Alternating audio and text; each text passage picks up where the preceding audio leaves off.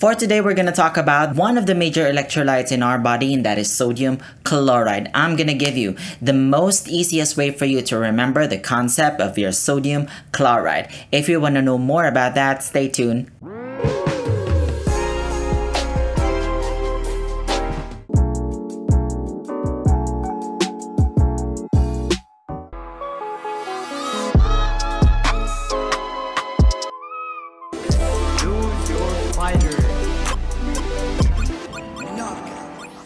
Hi everybody, welcome back to my channel. If you're new here, my name is Galve and I'm a registered nurse and I do have a degree in medical surgical nursing. I create nursing educational contents to help nursing students with their studies. If that's something that you are interested in, consider subscribing. If you're already subscribed though, thank you so much for your love and support. I see you. I upload my nursing educational content 2 to 3 times in a week, so don't miss that out. Subscribe to my channel, hit the notification bell so that you will be the very first to watch my newest uploads. Also, don't forget to give this video a big thumbs up and share it with your friends because that will really help me know that you like to see more contents like this. Without further ado, let's jump into the video. Hello everybody! Welcome back nga. Kagaya nga ng sinabi ko sa intro, ngayong araw nga na ito ay tatalakayin natin ang about sa sodium chloride. This is going to be a thorough discussion of one of the major electrolytes in our body, and I feel like creating this content to help you guys understand more about this concept. If you haven't watched the very first fluid and electrolytes educational content I did, where I discuss about hypotonic, hypertonic, and your isotonic solution and osmosis process, those kind of stuff, yung mga IV fluids mo, I'll be putting it here. You check that out. That's for you, okay? Marami pa rin akong nare-receive na mga comments and requests about sa ating fluids and electrolytes. In order for me to do that, I will need to switch back to my PC and I'll see you guys in a bit. Alright, hi everybody, welcome back sa ating formal discussion ng iyong fluids and electrolytes. Yes, for today we're going to discuss about sodium in blood. So maalat na discussion ito, okay? Let this be your nursing guide sa pag-aaral mo ng iyong sodium and electrolytes. If you haven't watched the video na create ko under sa category ng fluids and electrolytes, I'll be putting it on the description box. You check that out. Check the description box for some helpful links. Now I'm going to share to you the objectives for our today's discussion.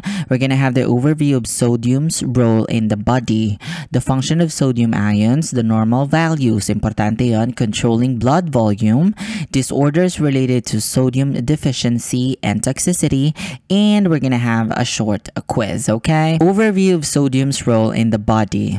Ano nga ba ang ginagawa ng sodium sa katawan natin? Now, sodium is one of the body's electrolytes, which are minerals that the body needs in relatively large amounts. Electrolytes carry an electric charge when dissolved in body fluids such as blood. The body obtains sodium through food and drink and loses it primarily in sweat and urine, okay? Now, healthy kidneys maintain a consistent level of sodium in the body by adjusting the amount excreted in the urine.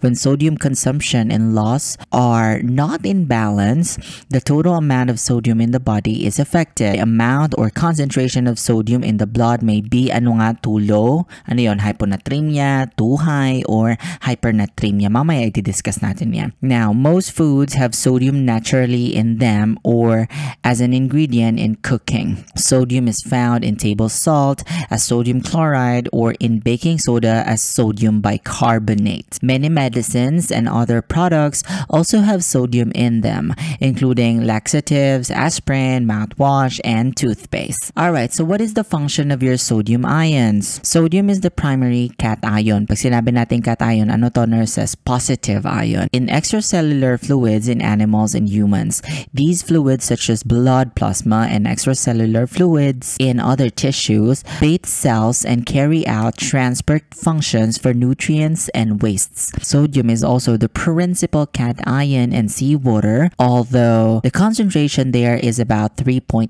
times what is normally in extracellular body fluids. Sodium regulates the total amount of water in the body, and the transmission of sodium into and out of individual cells also plays a role in critical body functions. Many processes in the body, especially in the brain, nervous system, and muscles, require electrical signals for communication. The movement of sodium is critical in the generation of these electrical signals. Okay? So what is the normal values, nurses? Naalala pa ba? Gigigil ako sa'yo. Okay. Eto na to. Normal blood sodium is 135, you guys, to 145. Tandaan mo lang, 135, 145 megs per liter po. 135, 145. Ganun lang. Paulit-ulit lang tayo, ma'am. Alam mo naman sa nursing. Ano nga ba ang ginagawa ng sodium sa pagkontrol ng ating blood volume o yung overall amount of blood sa ating katawan? The total amount of sodium in the body affects the amount of fluid in blood and around the cells. The body continually monitors blood volume and sodium concentration. When either becomes too high, sensors in the heart, blood vessels, and kidneys detect the increase and stimulate the kidneys to increase sodium excretion, thus returning blood volume to normal. Now, when blood volume or sodium concentration becomes too low, tandaan mo to ha, the sensors triggers mechanisms to increase blood volume. These mechanisms include the following. Ito na nga siya. The kidneys stimulate the adrenal glands. Ano ang ini-stimulate ng kidney? Yung adrenal glands. Saan makikita yung adrenal gland? Sa tuktok lang yun ito. May adrenal gland. Nandito siya. Oh. Kapatong siya. Now, to secrete what? The hormone, what we called aldosterone. Aldosterone causes the kidneys to retain sodium and to excrete potassium. So, sodium in, potassium out. When sodium is retained, less urine is produced, eventually causing blood volume to increase. Paano to? Paano mo ma-explain to? Remember, dun sa ating very first discussion ng ating fluids and electrolytes where we discuss about hypotonic, isotonic, and hypertonic solution. Ginawa natin example si sodium. Ang sabi natin si sodium and water ay best friend yan. Sanggang dikit yan. That means wherever sodium is, water will follow. Now, the pituitary gland secretes vasopressin, sometimes called antidiuretic hormone. Naalala mo pa to, nurse? Gigigil ako sa'yo. Vasopressin causes what? Kidneys to conserve water, thereby increasing blood volume. Alright? So this is the natural phenomena, the natural process of the body whenever there's decreased blood volume. What are the disorders related to sodium deficiencies and toxicity? Abangan nyo po yung next video natin about sa hypernatremia versus hyponatremia. I'm trying to create like a lecture about hypo-hyper. Marami kasi tayong ganun sa nursing eh. Abangan mo yon, beb, ha? Kaya naman mag-subscribe ka na. Okay, going back. So a decreased concentration of sodium, or what we called hyponatremia, occurs whenever there is a relatively increase in the amount of body water related to sodium.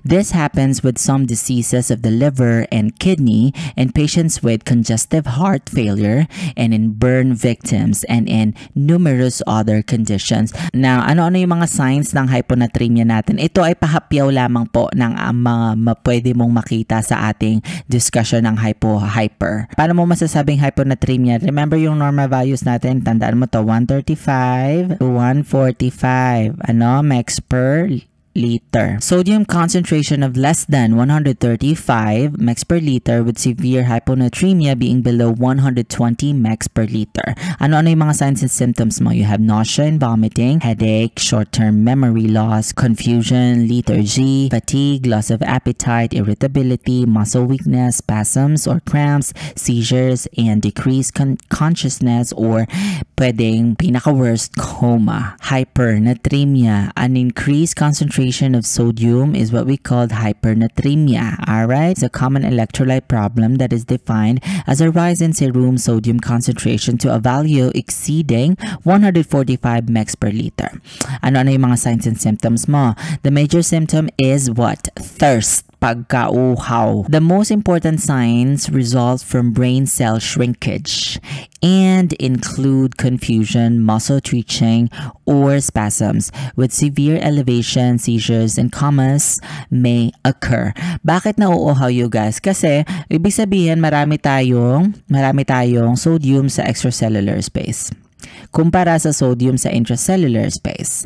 Naalala mo yung process ng osmosis natin? It is the movement from lower concentration to higher concentration. Mas maraming sodium sa extracellular space at water loves sodium. So wherever sodium is, water will follow. Okay? So pupunta lahat Pupunta lahat ng water mo palabas through the semi-permeable membrane sa iyong extracellular space. Ano mangyayari sa intracellular space mo? Magsishrink. Kasi wala na siyang water, ma'am. Magsishrink siya. Kaya merong dehydration, merong thirst.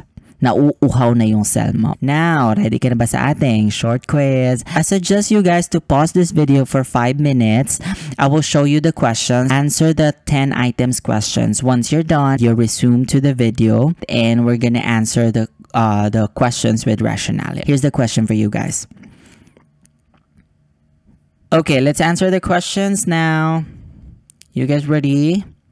Alright, true or false? Sodium carry an electric charge when dissolved in body fluids such as blood. Electric charge daw. Is it true or false? The answer is true. Perfect. The body obtains sodium through food and drinks and losses it primarily in blank and blank. Anong sagot dito? Pag may sumagot dito ng defecation and crying, gigigil ako. Kasi pwede naman, may water pa rin naman doon. Pero ang key term mo dito is primarily sweat and urine. Kahit sa respiration, may fluid loss din dyan. Number 3. True or false? Sodium found in table salt. Sorry, typo. Sodium found in table salt as sodium chloride or in baking soda as sodium bicarbonate. True. Remember, sodium bicarbonate to. Sodium regulates the total amount of blank in the body. What is the answer? Water. What is the normal range of sodium in blood? Ang sagot, 135. Normal values mo, 135 to 145. Sorry, excuse my penmanship.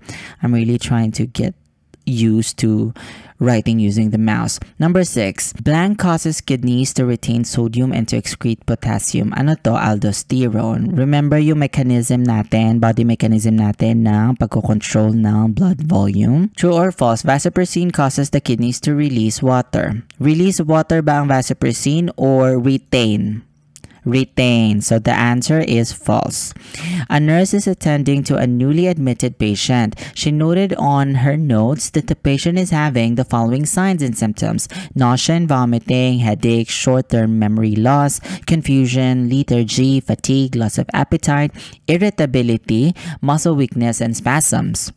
The nurse understands that these are manifestation of what? Hyponatremia. Perfect.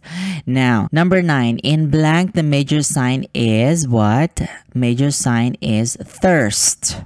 Hypernatremia. Bakit? Nagsishrink kasi yung cell. Kasi nga lumabas pumunta sa extracellular space, dehydrated yung cell mo, kaya thirst. Okay. Number 10. True or false? When blood volume or sodium concentration becomes too low, the sensors triggers mechanisms to increase blood volume. The kidneys stimulate the adrenal glands to secrete the hormones aldosterone. The answer is true.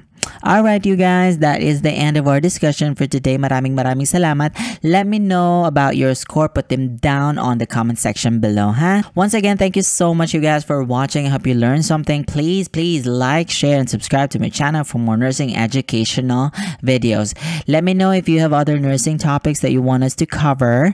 Comment it down on the comment section below. And you guys, I really appreciate all of your love and support. Yeah, please share my videos and spread the news about this, about my channel and about the contents that I'm creating, because this is really all for you guys, all the Filipino nurses especially. Maraming salamat po sa suporta nyo, ha? I'll see you again next time, you guys. Tandaan, ito lang ang nag-iisang libreng review center sa YouTube. See you again next time, baby. Thank you so much, you guys, for watching. Hope you enjoyed this one. Help me grow my channel. You're ready here. You might as well subscribe. #TeamCoolTalk. Give this video a big thumbs up and share it with your friends. Let me know what you guys think. Put them down in the comment section below. Also, don't forget to check out the other playlists I created for you. I'll be putting the links on the description box, or simply click this icon button right here. Let's connect. Follow me on all my other social media accounts. Everything is at Neil Galve. I'll see you again, baby.